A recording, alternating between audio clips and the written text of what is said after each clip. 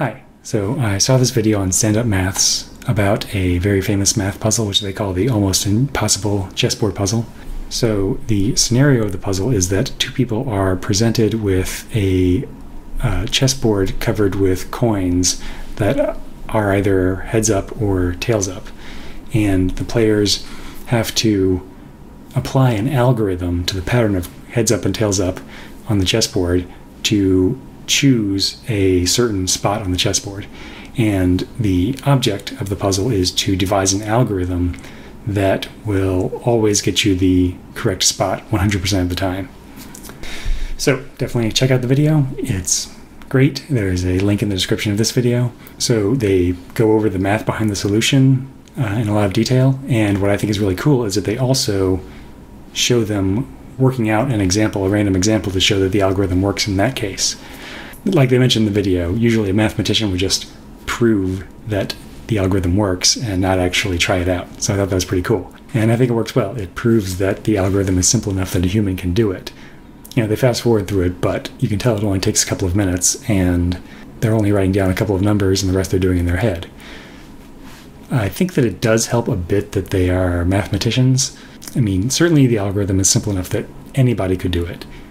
But if you are familiar with modular arithmetic and binary encoding, I would say that it's a little easier because you don't have to memorize any patterns. The patterns involved are ones you're already familiar with from when you learn those topics. So I thought it would be possible to make an algorithm that would be just as simple for somebody who doesn't have that mathematical background. And that's what I came up with here. So again, I highly recommend watching the Stand Up Maths video first if you don't already know the solution, because I am not going to be getting into the math behind why the solution works. I'm just presenting a solution that's equivalent to theirs. And at any rate, there is a spoiler alert because I will be jumping right into the solution right after I've gone through the scenario. Okay, so here's the scenario. You have two players working together. Player 2 leaves the room, and player 1 is presented with an 8x8 chessboard of 64 coins that are heads up or tails up. There is a great treasure hidden underneath one of the coins, and player 1 is shown its location. Okay?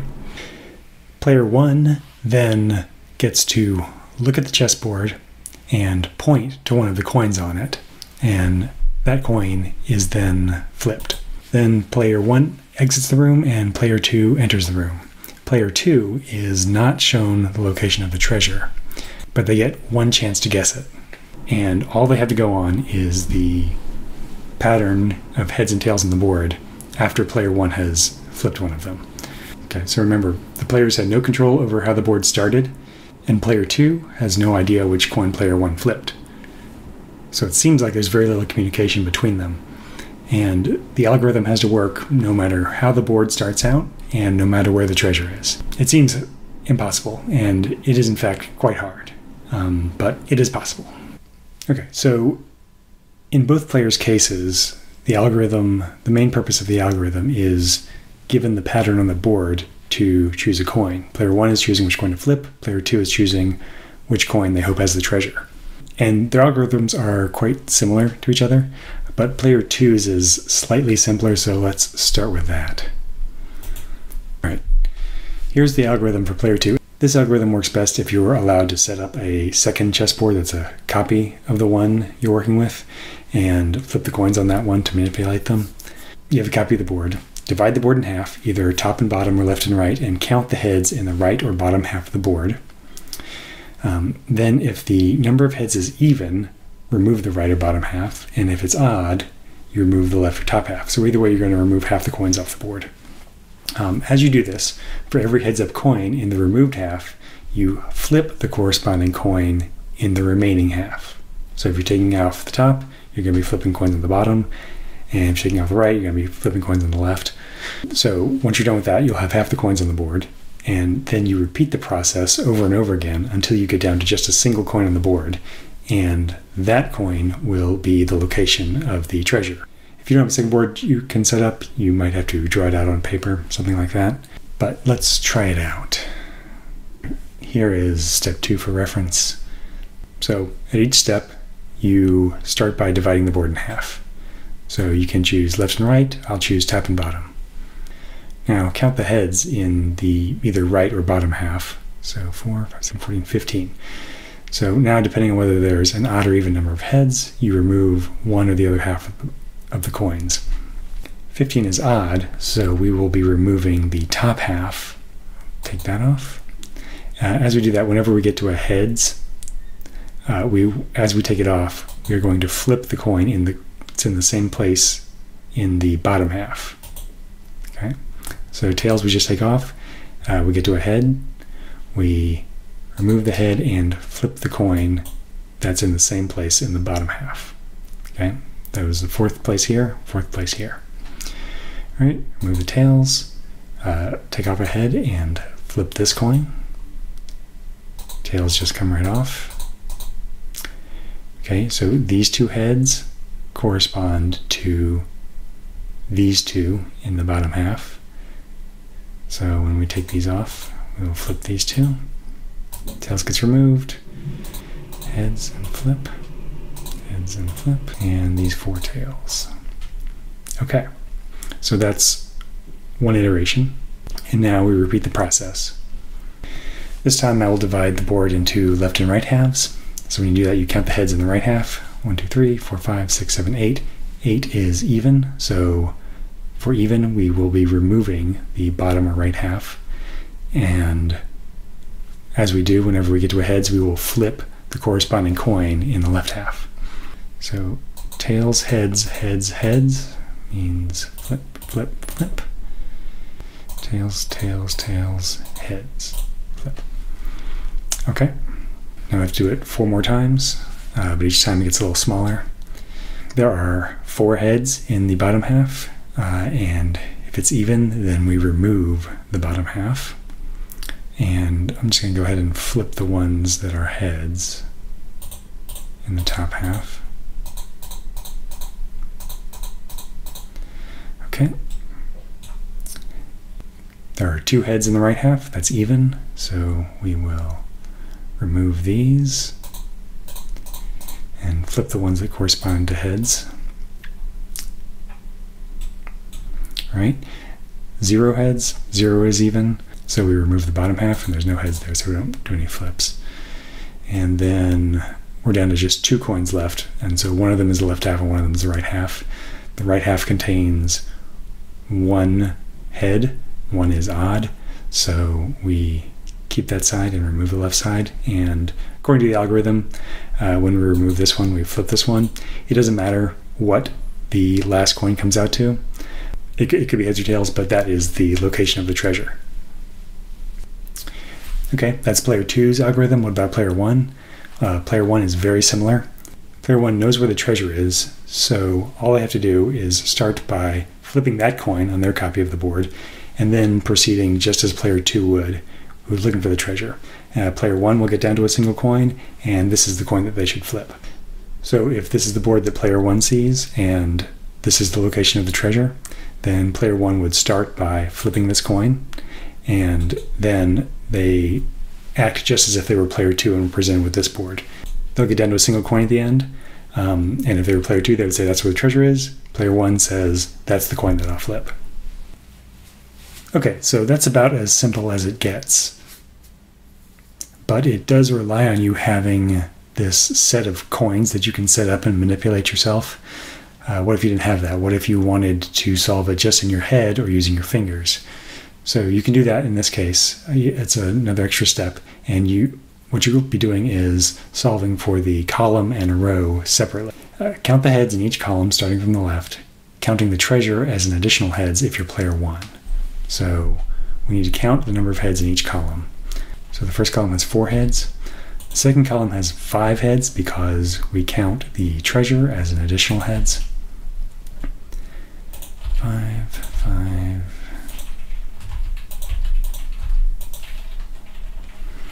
Okay, 4, 5, 5, 5, 2, 3, 2, 6. Now, construct a row with 1 coin for each column. Tails for an even total, heads for an odd total. Okay, so we need a 8 by 1, just a single row. Okay, the first one will be a tails because 4 is even. The second one will be heads because 5 is odd. 5. And then 2, 3, 2, 6 is even, odd, even, even. Okay. Reduced to a single coin as in the main algorithm. This is the column to select. Okay, so as before the main algorithm, we divide it into left and right. 1 heads on the right, so we keep the right half.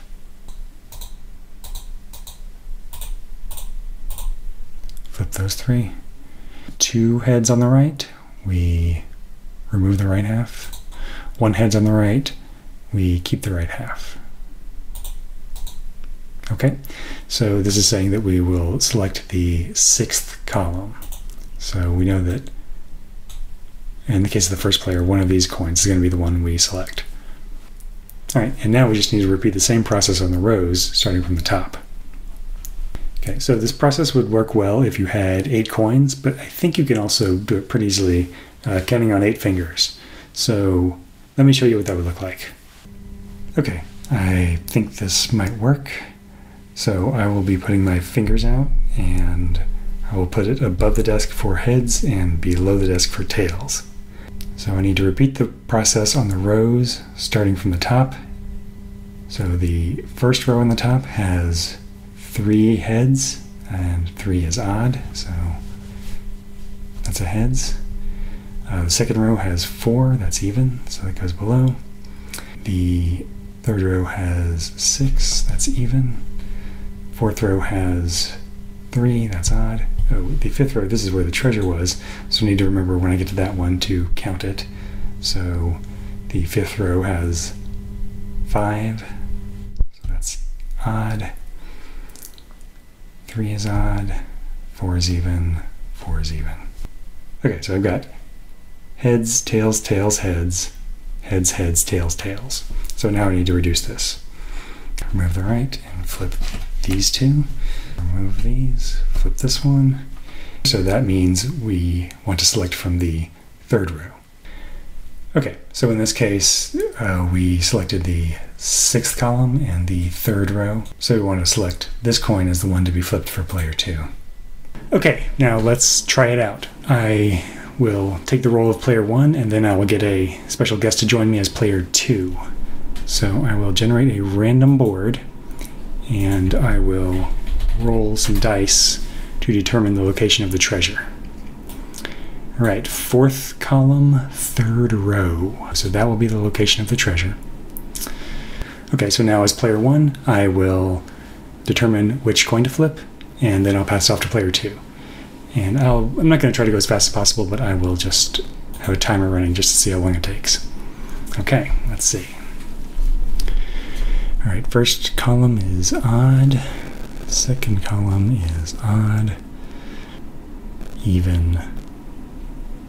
Even. So we've got heads, heads, heads, heads, heads, heads, tails, tails. Keep that one. Okay, so second column. And now let's do the rows. Okay, so heads, tails, tails, tails, tails, tails, tails, heads. Keep the right half and flip this one. Okay, so 8th row. So second column, 8th row. So that'll be the one we flip. We will unmark the treasure and flip that coin. Okay, so now we'll go get player 2. All right, so joining us as player 2 is my wife, Mary. And so, Mary, do you know what modular arithmetic is? No. And do you know what 5 is in binary? I do not. Okay, great, perfect. You're just the person we need for this.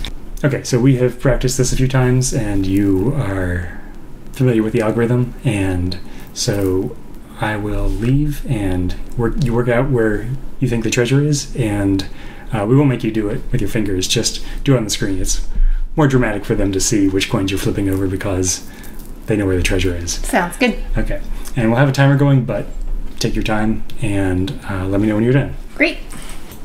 Okay, so I'm going to count the heads in the bottom half. 16, 17, 18. Okay, so that is an even number. So I'm going to flip the coins in the top left that are the same place as heads in the bottom right. Okay, so I'm going to flip that one, that one. Okay, I think that's all of them. Whoops, get rid of these. Okay, I'm gonna do the same thing again. So there are 5 smiley faces in the bottom row, which is odd. So I'm gonna flip the coins on the bottom right. They're at the same place as heads in the top left. Okay, so, and then remove the top left half. Okay, same thing, so 4. So I'm gonna flip the coins in the top left that are the same place as the bottom right smiley faces. Then remove the bottom right. Okay, 2, so it's even. Okay. So one's in the bottom right, that is.